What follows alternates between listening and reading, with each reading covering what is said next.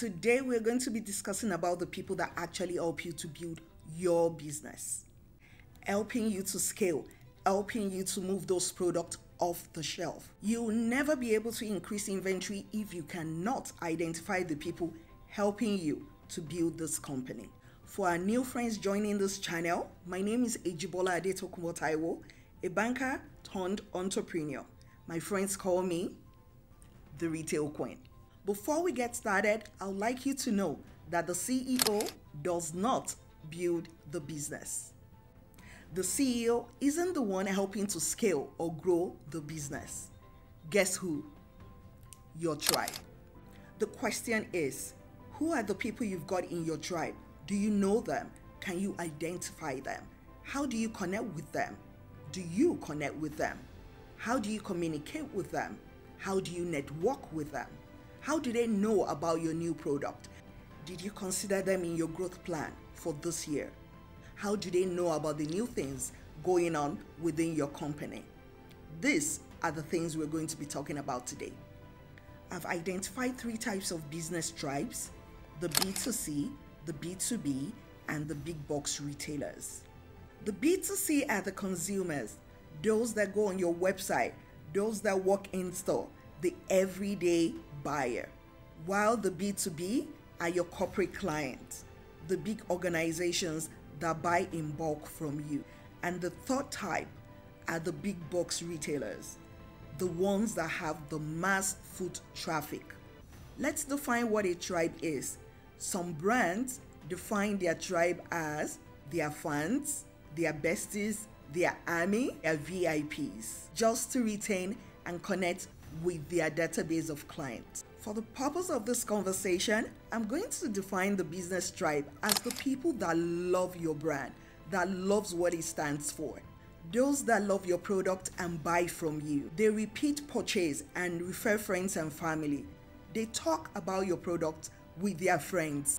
They subscribe to your email list. They follow you on your social platform. They adore everything about your product. These are the people that help you to increase inventory. These are the people that help you to mass produce. These are the people that help you to scale and grow your business. Those are the people you need to keep close. Those are the tribe that builds your business. For you to be able to effectively connect with your tribe, I'm going to share with you 4 tips. It's important for you to clearly define the tribe you'd like to concentrate on for the year. Do you want to go all out and concentrate on the 3 tribes I defined earlier? The B2C, the B2B, and the big box stores? Or perhaps you'd like to concentrate on just one for the year 2024. Clearly identifying the tribe you'd like to concentrate on for the year helps you to get clarity, keeps you on track, and to stay focused. Identifying the tribe you'd like to concentrate on for the year also helps you to gather the needed data that you can analyze every month and at the end of the year to see how well you've performed in that month or for the whole year. Tip number 2. Perhaps last year you concentrated on the B2C clients, and for this year you'd like to move towards securing big contracts and getting larger POs. Then this is what you need to do first. You need to draw up what I call a B2B tribe acquisition plan strategy. I'll be posting the exact B2B tribe acquisition plan strategy that I use for my business year in, year out, tomorrow, Friday. So come back to this channel and download and use for your brand. Tip number 3. Explore execution tools. There are several tools you can use in implementing the acquisition plan strategy. The most effective one I will talk about today is to develop entry points to get to the tribe you aim for. Once you're in, there are several layers of products you can market and sell to them. Execution tools help you to achieve 2 things. 1, it helps you to acquire the number of B2B clients that needs to be on your tribe list that your level of production can serve for the year. 2, it helps you to implement a rollover momentum with this client. In other words, it helps you to build repeat business with them. Creating large orders on a constant basis with your constant tribe, particularly your B2B clients, is the only way to scale your business. Once you get your B2B customers to the door, which is fundamental, now get them in the door by offering them new product consistently. This way you are giving them a new taste of your brand, a new taste of your innovation, a new taste of your creativity. This will keep them on your list.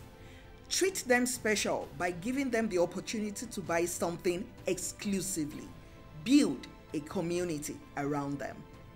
Tip number 4, nurture your tribe. The most important input for the success of any business is the tribe. What does tribes do? They have the same belief system.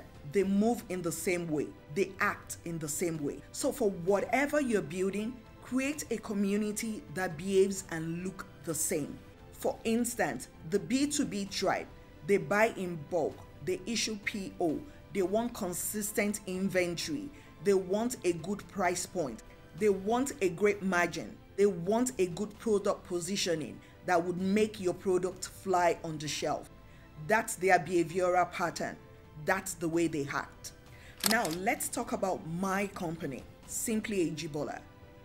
3 years ago, I knew I wanted to penetrate the big box store. I knew I wanted to have the B2B on my tribe list. What did I do? I went back to the drawing board and I drew up a B2B tribe acquisition plan strategy for my premium and unique stationery and gift items. After that, I implemented the entry point execution tool because now I know the number of B2B clients on my tribe list and the number of inventory in my storage that I could serve for a whole year. How was I able to achieve this? That was when I went from producing 2,000 units to 500,000 units of product, because this is what will get me the margin to give to my B2B client. This is what will get me to the price point they needed. This is what will position me right on their shelf, and this is what I needed to grow my brand.